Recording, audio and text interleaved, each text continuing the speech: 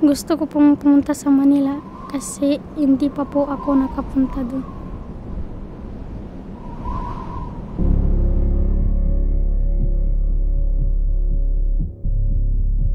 Ang naisip ko po sa Manila, maraming building at maraming sasakyan.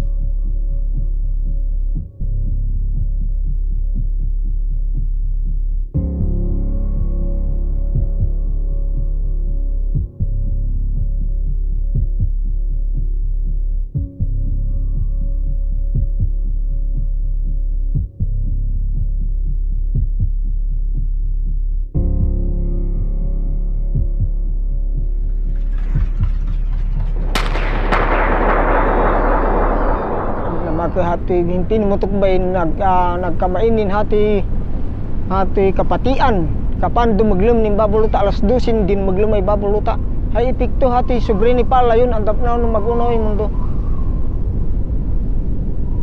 ay tayam en talagan ikon nin hay na lupain nin katutubo.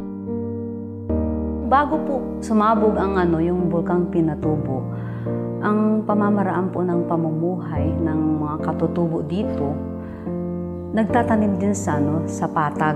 Ngayon, bumalik po yung talagang lehitimong katutubo. Talagang yung walang maasahan doon sa baba. Yung hindi makaangkop sa pamumuhay sa baba. Ako po si Idelberta Romualdo. Ako po ay isang katutubo. Dahil nga po napakalayo ng lugar na ito, ay walang kuryente mula pa noon. Isa pong pangunahing pangangailangan ng komunidad na ito ay ang pagkain, damit at tirahan. At ang pangalawa po ay ang edukasyon. We chose IT as our advocacy because it's aligned with the mission of the Lyceum of the Philippines University that has to do with inclusivity, equality, equity, and relevancy in education. We currently are serving 14 provinces with more or less 21 ethnic tribes. Basically, it has to do with education. Our programs around inclusion and accessibility covers the IP community in the Philippines. We live in the philosophy of no learner should be left behind. So our partnership with LPU COSEL office helps us do that. Another area is equipping them with future-ready skills. It's important that children learn how to read, write, and count, but it's also valuable that we prepare them for the world of work, teaching them how to use ICT to communicate, building skills like computational thinking, critical thinking, and analytical thinking to the proper use of technology. Microsoft's mission is to empower every organization and every person on the planet to achieve more.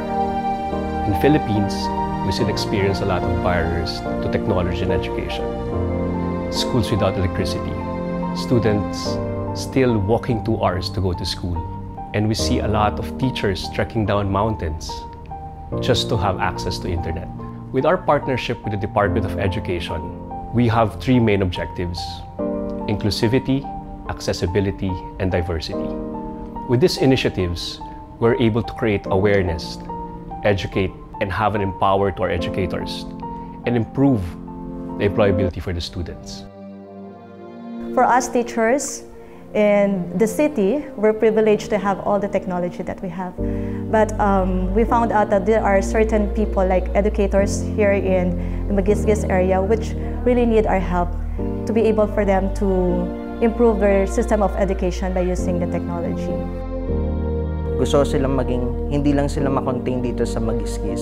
Gusto silang makita inside sa Metro Manila, around the world, na nakikipag-compete sa iba't ibang bansa as an individual. And gusto makita na maging proud sila as an A community using of the technology. It's not also nice to prevent them if they want to advance and go places. But for them to realize at the very start that having to go back and retrace their roots is very important. Culture is key to a community.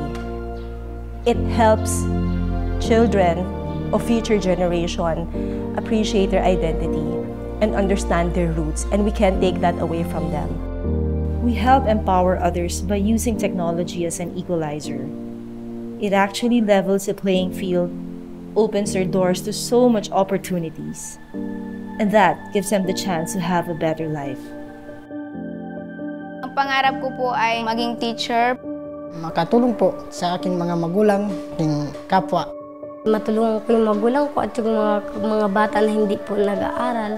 Makatulong din po ako dito sa pinapasukan ko.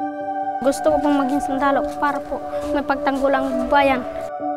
Pinapangarap ko na sana ay makapagpalabas kami ng isang bata at sana nga po yung pangarap nila ay matutugunan. Pangarap ng Microsoft ay bigyan ng oportunidad ang bawat guro, bawat bata, bawat komunidad na magkaroon ng magandang kinabukasan.